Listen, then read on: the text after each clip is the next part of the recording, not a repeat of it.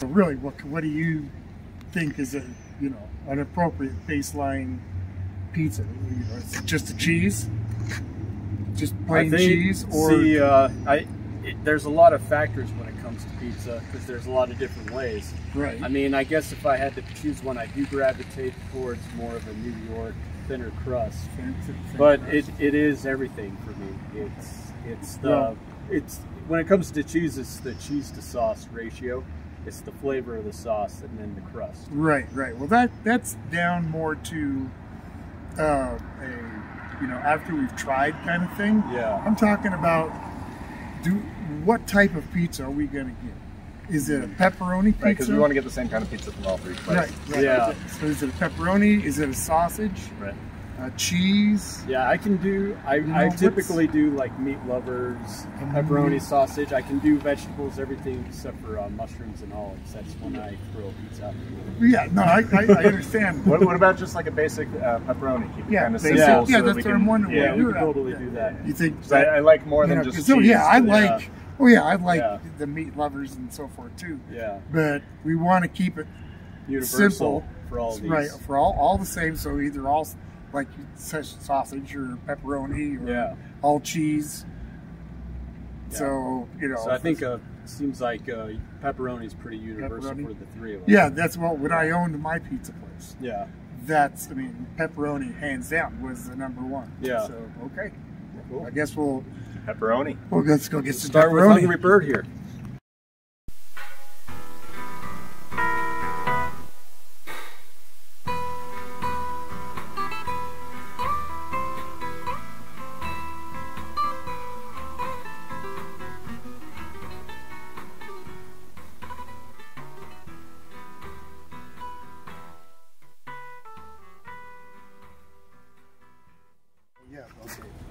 Hey folks, Old Guy is here. I'm out of the kitchen in Paonia, and I'm joined by Matt and Arthur from Disposable Cinema. Hi guys.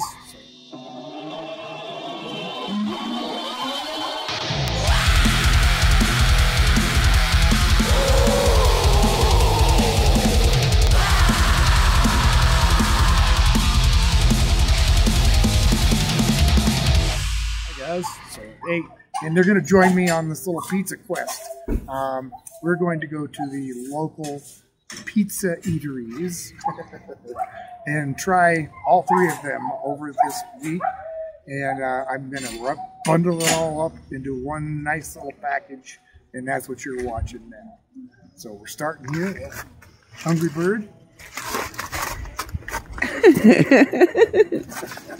And we all ordered our pizza. It is pepperoni. We figured that's going to be a good baseline pizza. So we are ordered up, and we're just waiting to pick up. And I'll be back once we've got pizzas in hand and we're ready to say something else. And smell it. And smell it. It's making me taste it. Salivating. Salivating. That's a word. Don't get any on I've been me. up all night, so yeah. Words. Okay, I'll be back. Let's flip it around here so everybody can get a look at our pizzas. Yes, look at that. Yep, smells good. So, first of all, the crust. Man, you said you like it thin, the New York style. Yeah, and that's my favorite. But I'm also, I grew up in this town, and we never had until Louis opened New York style pizza. So I can dabble when it comes to crust sizes. Thin crust New York style is my favorite though. Mine too.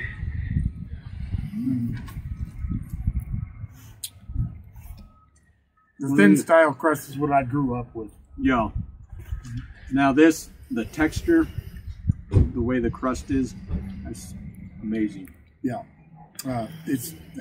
For me, it's how thin he can get it. Yeah. And yet it has still that crunch and a little bit of chew to it. Yeah, the chew is the part I like the most, especially when it comes to the thinner pizza crust. Mm-hmm. One of these days, Tom, because you obviously have experience, you need to teach me how to eat with a beard and a mustache, because I don't have a napkin, and I'll probably You can use me for a bad example. Okay. So, the sauce on this one. Well, sauce, yeah.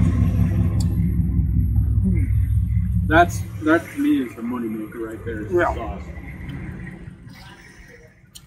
Josh uses the San Marzanos. Oh, okay. They're Italian tomato. And then, you know, the cheese, I mean, cheese often goes underrated for, you know, and I don't know what type of mozzarella he has, but that's also really good. It's not that kind of cheese that you pull away. You have a freaking cobweb sticking out of your mouth. Yeah, it doesn't have any real pull to it, but it has a very creamy texture. I like the flavor between the sauce and the pepperoni. And I noticed that he has a perfect coverage of pepperoni across the whole pizza.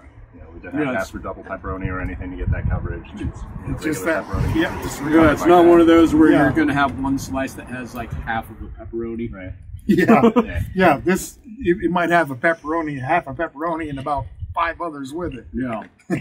So that's getting good coverage for what you're paying. It's not heavy in grease or anything. Yeah, I was about to say the pepperoni itself. Pretty good quality pepperoni. It's not. Yeah. Some places use a pepperoni that I can't stand because it almost has like a gamey taste to it. These are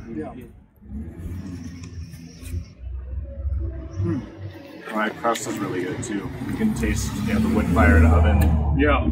Crust. Yeah, and that's an interesting thing. I've always kind of gotten the short end on the stick everywhere I've gone. I've always avoided wood-fired pizza because you can taste the charcoal in every bite. Somehow he pulls it off. I don't know. You know, these pizzas are done in like 6 minutes. That's awesome. All right, well. So you have your own rating system. It's Old Man Grunts. I have my Old Man Grunts. And you've done this place before. This is your second or third review? This is my third review. So,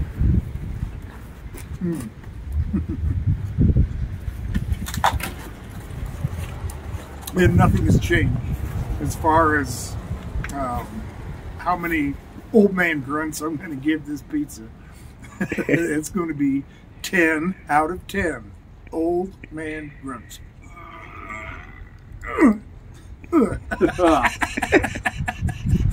Yeah, so I was very honored when you invited me to do this because this is my favorite food.